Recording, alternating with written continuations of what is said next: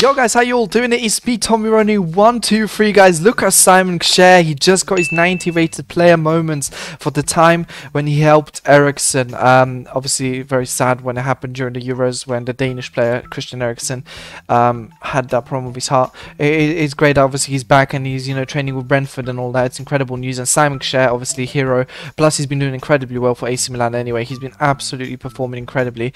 Low high work rates make him an absolute beast, guys. I'm not particularly a fan of this card. I think it's a bit of a mockery that they gave him 99 reactions. I didn't realize this before, but I just noticed it now. I don't know how to feel about that, because I get that he's being rewarded for this, but it's just, I don't know, I have a weird feeling with it, people. Maybe it's just me overthinking. Let's get straight into it, guys.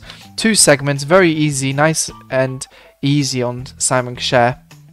We got Emiliano Martinez, Lautaro Martinez, Stones, Matip, Thiago Silva, Shaw, Jorginho, Thiago, Mahrez, Werner, and Cavani. And then the other one's an 86 rated team. I will put the price when I get the price up down below, so don't worry about that, guys. It's not too expensive, but at the same time, I think it's too much for his card. I really wouldn't use my fodder on this. There's so much other stuff out, and you can check obviously the Varane, the solution, everything else on my channel. And Maldini's coming up, guys, so don't waste it.